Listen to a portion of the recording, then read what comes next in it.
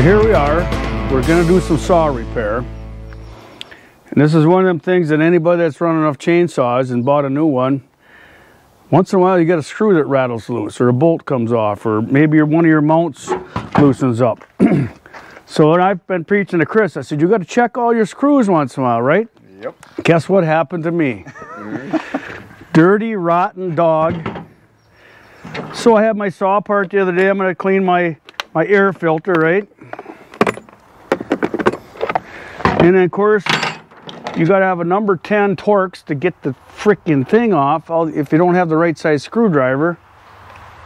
So mine has a nut on top. And I did, yeah, that's how it is on that saw. Mine, see what's that. So now I got the proper tool in my toolkit. So I'm looking things over. I said, geez, I'm going to clean this up a little bit. I'm going to check these screws. Stripped, stripped. I'm like, son of a gun. So I've been screwing with this since yesterday, actually 2 days ago, when I realized it. And the bigger saws are more guilty, wouldn't you say? Yeah, oh, they vibrate. You got so much power and shock. My little saws, I never had a nut loose ever, but the big ones, quite often. It happens all the time. So, you know, you got your decompression button here, kind of hangs you up, but so these two screw holes are stripped. Oh yeah, they're very stripped. There's a little bit of threads on this one, and there's almost none on this one. So to get these screws out, you gotta basically push them out and screw them out at the same time, because they're threaded through the plastic. Can you push on that? Oh, I can do that.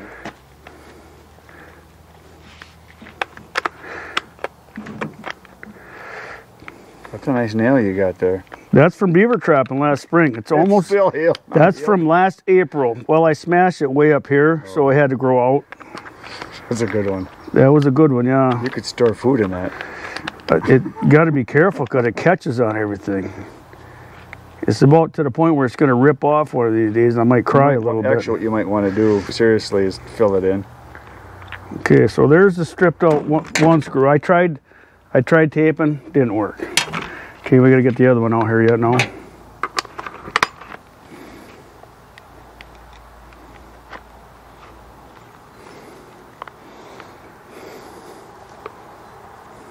I'm trying to turn this. I'm fighting you. You're pushing too hard. Well, I got to push a little. Yes, you do. I can't hold the screwdriver. Can I do something? Or I'm out of whack. Just tell us what to do, Leroy. Tell us what to do and go have a beer. How about that for you? Oh, guess what? Look at that. He's having the beer. Having a beer. All right, he's on the payroll. He's on the payroll. Yeah, I'm on the payroll. He works for beer. He's got to have it. You know, it's just how it is. Okay, so there's our screw. So my original plan was thinking, well, maybe a guy can buy a little Healy coil, retap it. Boy, there's not a lot to work with there.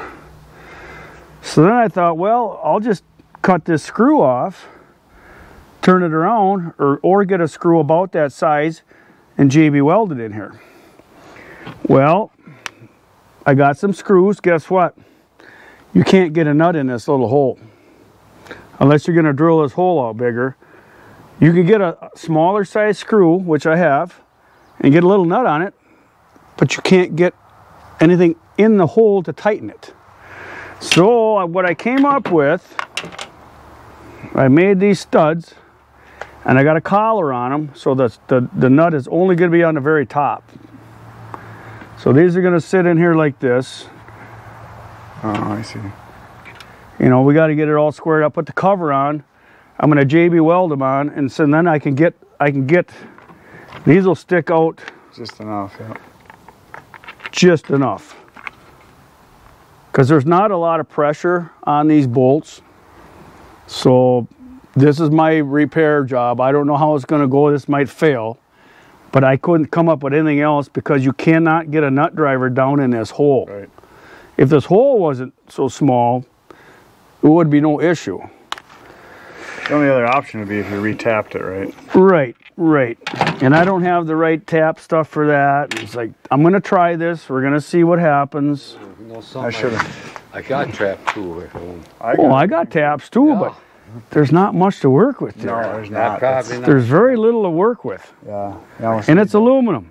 You almost need to just re-pour it, re-drill it. So we have our JB weld here. This is going to be a see what happens job.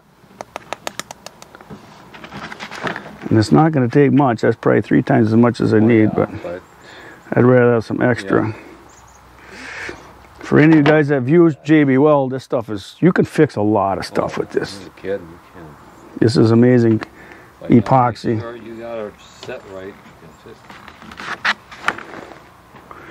Okay. So we're going to do some JB Weld magic here. You got everything else ready to go? Yep, everything's ready to go. We just got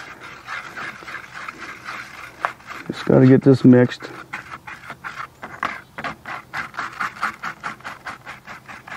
Now, according to the instructions on the JB Weld, are you supposed to use cardboard? You can use whatever I want. Are you supposed to use? I could do this on your forehead if I wanted Are you to. supposed to use a stick of that size? All that matters is that it gets done. So now it's mixed. So now what I got to do? Okay, I got these marked right and left. Okay, I got them in the right spot, right and left. I screwed around with this for 2 hours last night, just trying to figure this out. And I still don't know if it's going to work. So Your JV Weld is setting right now. So we got a couple minutes here, I know. but I want everything lined up, so I'm going to put the top on.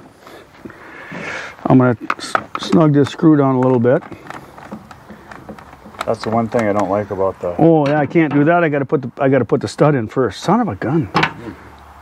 Can't do that.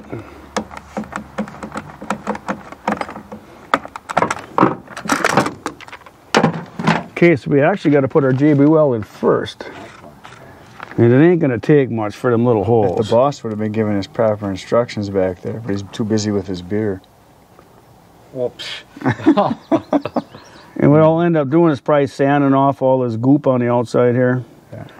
And I forgot, I was going to tell myself I was going to put grease on the cover. Yeah. So you can wipe it off. So I could at least wipe off the cover. Because otherwise that's going to sink right down in there and you can't get the cover off. All right, so where's my grease? It's a delicate operation we're doing here right now. So I'm thinking there's more than enough in that hole. Because once that stud goes down in there,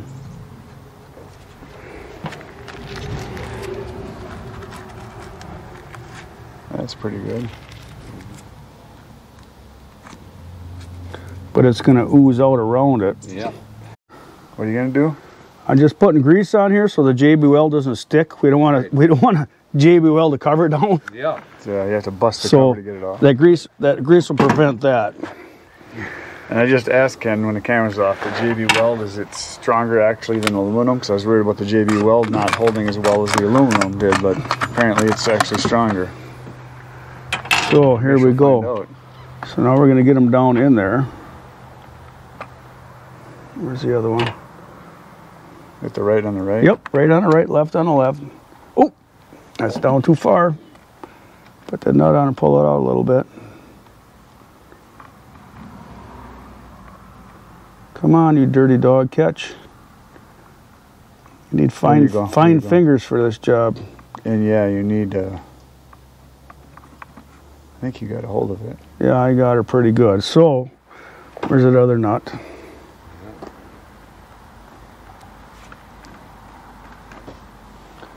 And that one's good. I got a good full nut on that one. That one's a little iffy. So, what I'm gonna do, I'm gonna pop it out of there just a hair and I'm gonna wedge it So it doesn't drop. to keep it centered. With these fine little wedges I got. These are custom made wedges here. Yep. Cedar. There's something, they're wood. Toothpick. So that's pretty centered right there. I'm gonna have to get another little sliver someplace. All right, so we're just doing a little Shimming. shimming. We want these centered the best we can get them. Yeah, that's not going so good. That one there is actually just where it needs to be. Right there. So now we're going to wait 2 days and see what happens. because there's nothing else I can do. No, that's about That it. JB Weld's got a cure. I got enough here to do about 20 of them holes, but whatever. But the moral of the story is check your nuts. Check your nuts. And these two here, seriously, this is the first time I've had this filter off. Well, I've had it off before, but because I didn't have the number 10 Torx, it does have little slots in there for a screwdriver, but I didn't have a small screwdriver in my toolkit. So I always just would blow it out with air. And you know, this kind of covers those. It doesn't cover them. But you know, I took this, I checked this one, I'm thinking, well, there's got to be some other screws. And I put the screwdriver, I'm like, oh, I did it. They're both stripped. And them are hard to fix. So I'm going to do is put some weight down here. So this is down harder, flatter. I might just put like some kind of clamp on it or something. And there's nothing I can do for 2 more days. So you'll hear from Chris or me eventually how this worked. I don't know. I'll just probably drop in a title at the end. It worked. It worked. Fail. One of the two. So I got some clamps here. I'm going to clamp this so that I can see it squeeze down. Yeah. There's some clamps. See what I got here.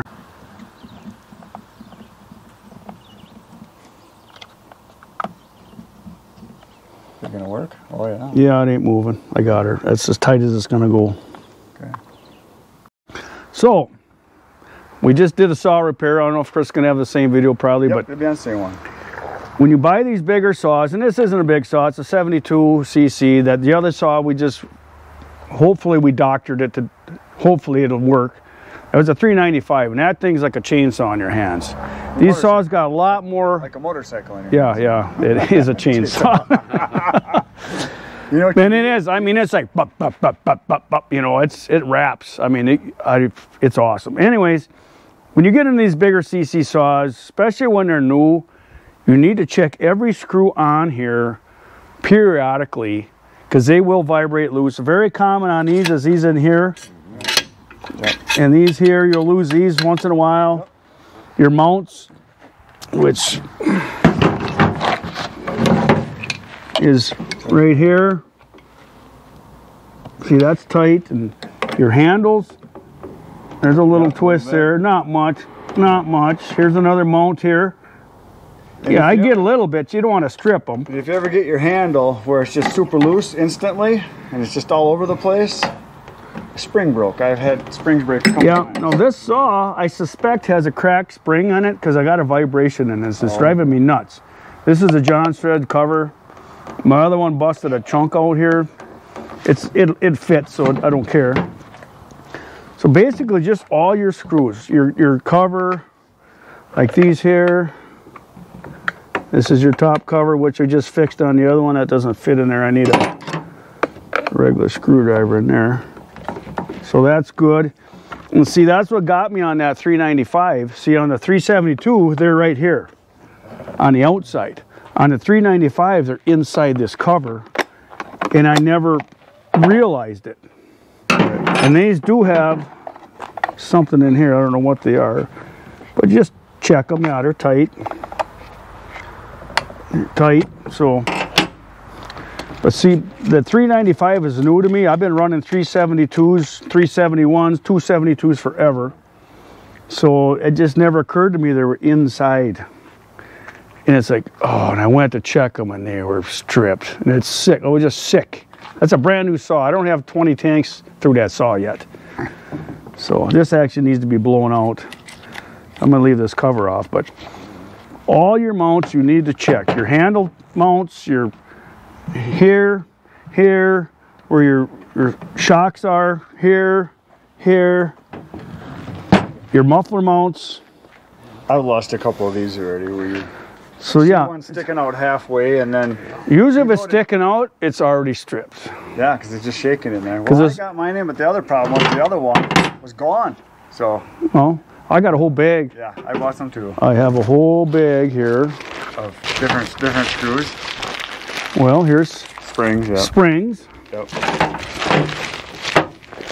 Here's a new starter switch. Here's a snap ring. Of course, you lose that. Okay, here's that little white thing on your outside cover for your glide. That's what that is. This is a whole new adjustment for the outside cover on a 372. For the tightener chain? For the tightener? Yep. Yep. And then I got another bag here. I keep this kit with me at all times. Yeah, because when you're out on a job, you want to be able to fix something. Okay, there's a new bearing. So once in a while you blow out a bearing on your, there it is. Oh, yeah. There's two of them right there. There's the snap rings. Yep. There's a couple different styles. You got a spare sprocket or two? There's two brand new ones right there. Yeah. What's in there? That's a fuel filter and some earplugs. Actually, I think there's 4 brand new rings, which you should replace more often than you do. Yeah, I've only replaced mine a couple times. Here's a new fuel line. Yep. There's 4 fuel filters in there. Yep. This is just common every day. I still ain't finding my screws. There we are. Yep. There's all them odds and ends and little screws that you randomly replace. They're all in there. So, I mean, I carry this kit with me everywhere I go. If one little thing happens, you can be fixed in 5 minutes and back running. Especially if you're traveling long distance. And, well, like me working in the woods my whole life doing this, when you're 50 miles from home and you got to go home because you lost a screw, because I get paid for what I do, not my driving time or nothing. It's production work. Plus you want spare saws. Well, and that's why I always stuck with the 372s, because all the parts would fit all my saws. Well, now I got the 395s, so now there's going to be some extra stuff. But it was nice the 395 came with this T-handled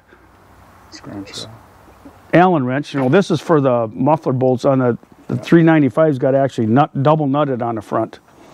So, anyway, yeah, it's the kind of stuff you got to just have on hand. You know, this is probably $150 worth of spare parts in here. As small as this is, it's more than you think. Yeah. But after 30 years, you just kind of stockpile stuff. So, okay. So what's the moral of the story? Check your nuts. And if you don't like, bolts, screws, whatever you want to call them. And if you don't like to check your nuts, have somebody else check your nuts. Tony would like that. Yeah, Tony would like that. You could go to Tony's. Check your nuts. You could probably have a special conversation. And all equipment, you got to make sure stuff is tightened up, because stuff loosens up on you, you can have problems. It's very common with these bigger size saws, especially when they're new. Well, you got all that vibration. It's a lot of vibration, and you don't feel it because of the anti-vibration. Them springs are awesome. Them old saws sucked. Oh, yeah. That's why my hands are numb all the time. That's why a lot of the old timers have numb fingers. They say I have that. Yeah, well. I am an old timer now, unfortunately. So that's it for today, folks. Thanks for watching. Hit the buttons, you know what to do. Hit the like, subscribe. Come back tomorrow. We'll be back in the wood yard again. It'll be fun. Between now and then, get outside, get cutting. Good night, Irene.